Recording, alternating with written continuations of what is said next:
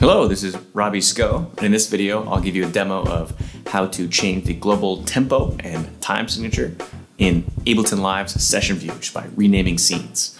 And this can be very helpful for if you're on the stage and want to mix things up on the fly, or even a very fun and efficient production technique for use in the studio. Alright, just as a disclosure, I'm going to be going through these concepts through the lens of eventually expanding upon these types of concepts using the control script ClyphX Pro, which can really add to the complexity and capabilities of Ableton as a whole.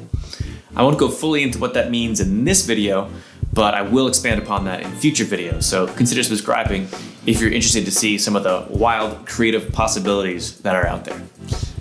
Also, as I get started, I'm just going to give a brief introduction to the session view and audio and MIDI clips in Ableton. So if that's something that's very familiar to you, feel free to skip ahead to the timestamps that I have listed. All right, let's dive in.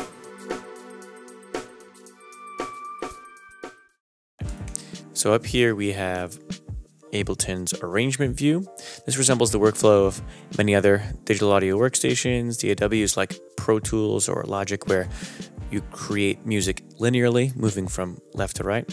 Yet for today's demo, we'll be working in session view in Ableton, which looks like this, and allows you to formulate ideas more cyclically using what are called clips. And you can think of clips as little packets of audio or MIDI, and they could be as short as one-shot samples, or as long as, repeating phrases. And simply clicking the playhead gets the clip to play and loop if the loop button is enabled. So we have that loop button enabled here. Without it, it would just play through the cycle once.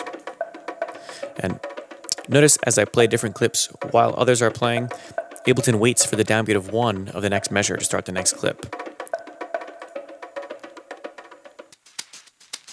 The clips will all launch and sync according to the global quantization, which is currently set to 1 bar up here by the metronome. Yeah, so even though I clicked around beat 3, it's kind of going to wait for the next one there.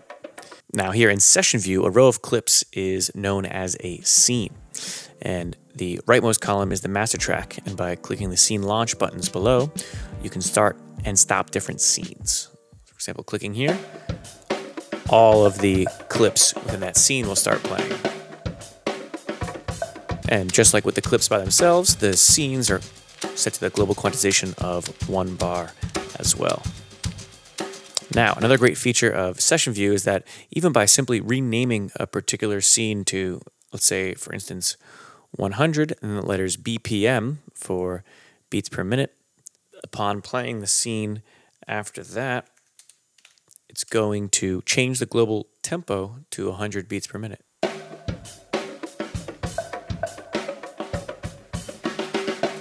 All right, so we could, for example, have 2 different scenes at different tempos. We'll set this one to 120, and switching between them, we'll have those different tempos.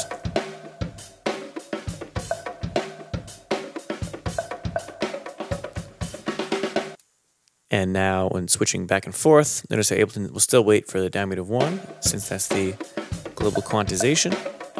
And when I click on the quantization here, you'll see that there are a number of other options.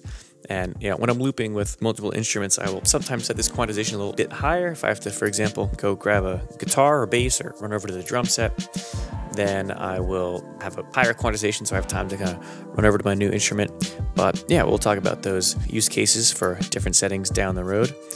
And in addition to tempo, with this renaming of the scene names, you can also rename it to give a different time signature. So for example, if I named this scene 3/4 for 3/4, by clicking that playhead, it changes the global time signature to 3/4.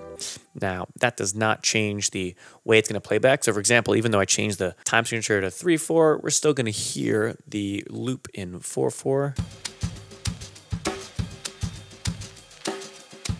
Yeah, so even though the metronome is in 3/4, we're still hearing that loop in 4/4. But what it does change, in addition to the metronome, is when you add new clips, For example, double-clicking this MIDI track, it's going to add a clip, which is going to default now to the new time signature, 3/4. So that's useful for when you're looping, right? So if you can just change the global time signature when you add a clip, it's going to automatically be in different bars based on the new time signature. So that's very handy. And now, if let's say we wanted to have a clip or even a scene that does two of these global changes, right? So it changes the time signature and the tempo, right? We can do that by adding a semicolon into there. So for example, if I were to go right here, rename, go to 110 BPM, and then I will hit semicolon, and then I'll add in the new time signature I want. Let's say 5/4. Boom. Clicking on here, it's going to change the tempo, what I designate there, and then the time signature to what I designate over there.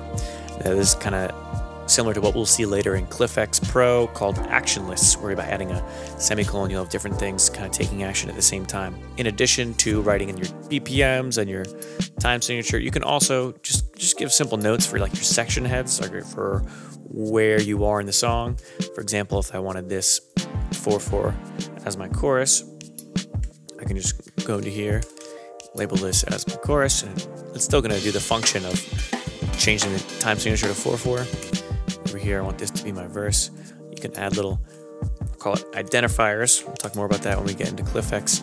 That is just really going to kind of show you where you are to help you out if you're using this, bringing session view on stage. All right, let's just do kind of one more change here.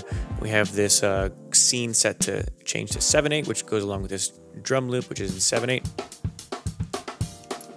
Right, that's not matching with the metronome right now, so we'll have this scene launch change the global time signature, as well as bring that tempo way down to 77 beats per minute. All right, so we initiate that.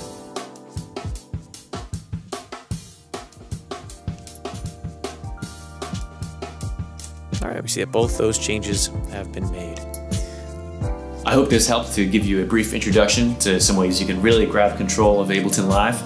There will be much more coming in upcoming videos where I discuss how to get you started with ClyphX Pro and how to build a very expressive live looping rig.